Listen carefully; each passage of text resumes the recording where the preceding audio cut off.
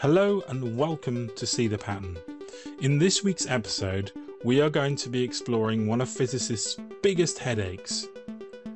It is called the fine-tuning problem. In it, we will explore why it is that we live in a universe which is almost too perfect. The early universe took its time to evolve into its current shape.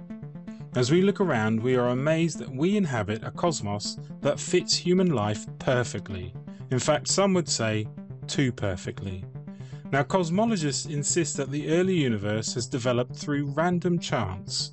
Scientific creation stories always exclude God in any form. Yet still we end up with this incredible orderliness of human DNA, consisting of over 3 billion base chemical units, all starting from nothing. In order to make sense of this problem, you will need to use a good deal of brain power, and this in fact is a perfect example of the problem itself. In order to listen to the words that I speak and the images you see on the screen, extremely precise processes must take place in the brain's auditory and visual cortex. The sound waves produced must register as meaningful information in a language that you can understand. And as the words form sentences, the meaning of each is connected to the previous. The sound waves may have disappeared, but the meaning remains within your mind. Now this is miraculous enough, but now consider that the molecules inside each brain cell are locked into fixed, predetermined action and reaction. Yet still, you manage to experience new things each day, making each day different from the next. In physics, this problem is known as the fine-tuning problem. Creation myths can be broken into two distinct groups. The first explains creation through a familiar action that people can relate to. For example, in India, one myth states that the forces of light and darkness created the world by using a mountain, Mount Meru, like the paddle in a milk churn, pulling the paddle back and forth until butter solidified out of an ocean of milk. Now the second wraps creation in a mystery by trying to show that the world was created by totally supernatural means. Modern cosmologists use the second and parallel genesis by suggesting that the universe arose when something emerged out of nothing. Scientists would be offended if we called it magic or supernatural, however. Now in modern cosmology, the Big Bang was the creation event, and as the universe began to expand, it did so in an orderly fashion, following certain rules known as the constants of nature. These rules are fixed with mathematical precision. For example, the speed of light, and the permeability of free space, and the constants of gravity are fixed, and they cannot change throughout the duration of our universe. Now these constants create order in nature, but they have to have come from somewhere.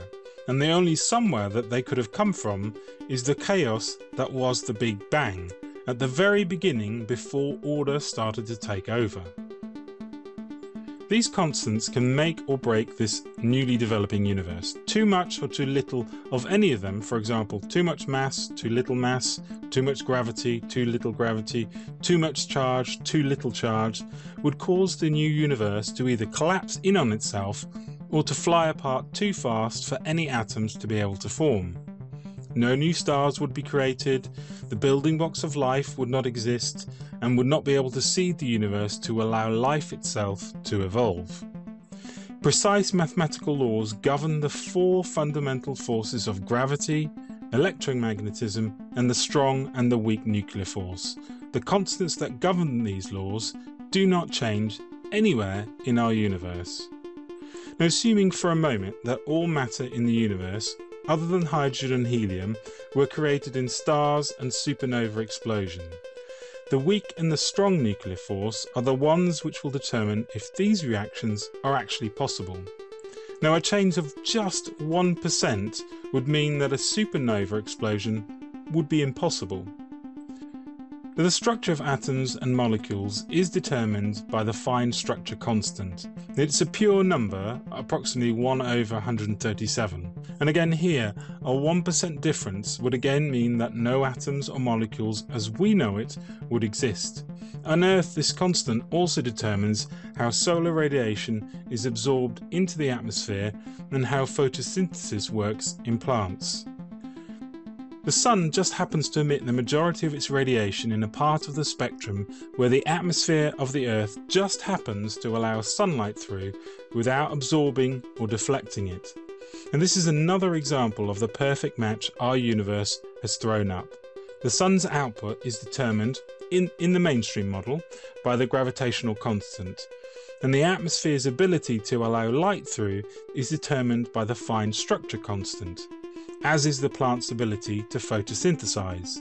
Now these two constants work at opposite ends of the spectrum, gravity on the macroscopic and the fine structure constant on the microscopic, and it is just pure coincidence that these two constants match up exactly. The fine-tuning problem has been called one of physics' biggest embarrassments. Now we view life as a fragile and delicate balance in a cold universe. The existence of DNA involves too many coincidences, going right back to the moment of the Big Bang. It contains over 3 billion base pairs, twisted along the ladder of the double helix. Considering that the process of creating the DNA took about 3.7 billion years on Earth, and then add in 10 billion years for cosmic evolution to get to that point, how many slips could have occurred on the way to cause the failure of DNA? Your genes are inherited from your parents. Around 3 million errors occur in this process.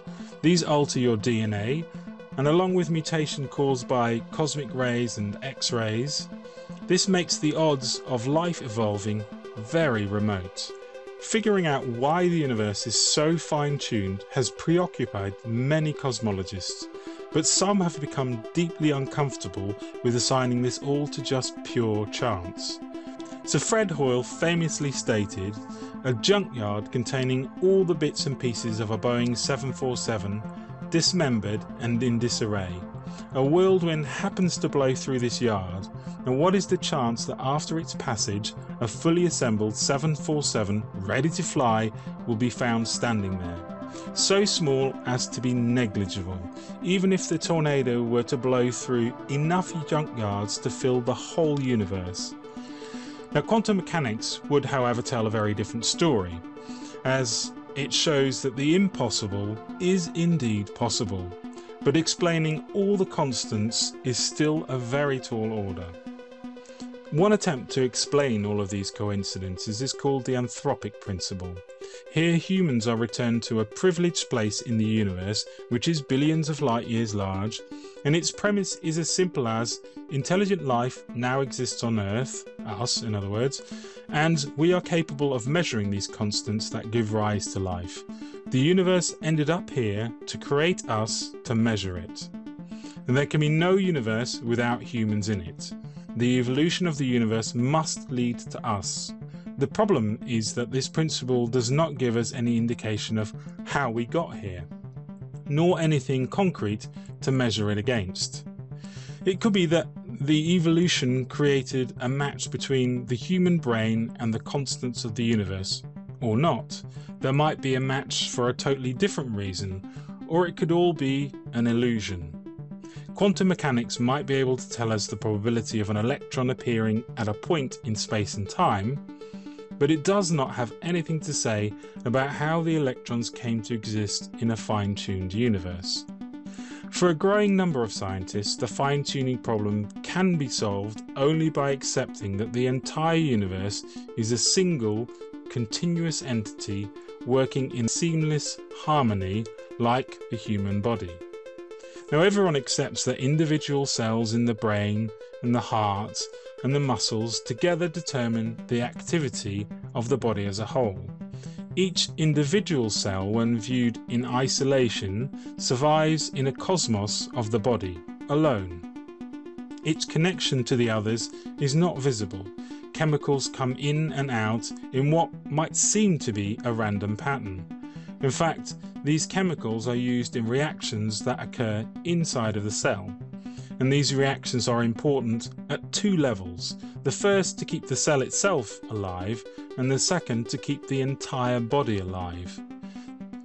Sometimes a cell's instructions can become corrupt and it starts to make endless copies of itself, killing the surrounding cells in the process, and it eventually becomes a cancerous tumour.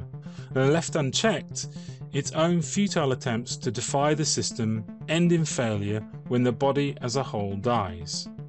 Now, did our universe learn to avoid destruction a long time ago through the fine-tuning mechanism?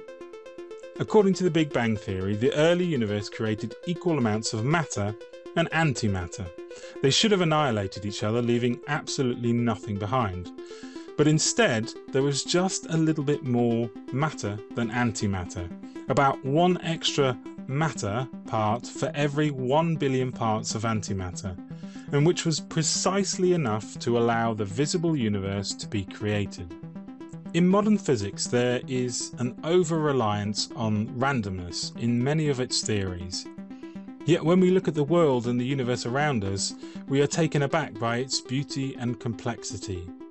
This does not mesh well with the idea of randomness. Now, there are more coincidences when we examine some of the dimensionless ratios in our universe, the ones that link the very large to the very small in a very strange way. So, for example, the ratio of the electric force, which is really at a very small level, to the gravitational force, which acts at vast distances, this ratio is a very large number, 10 to the power of 40.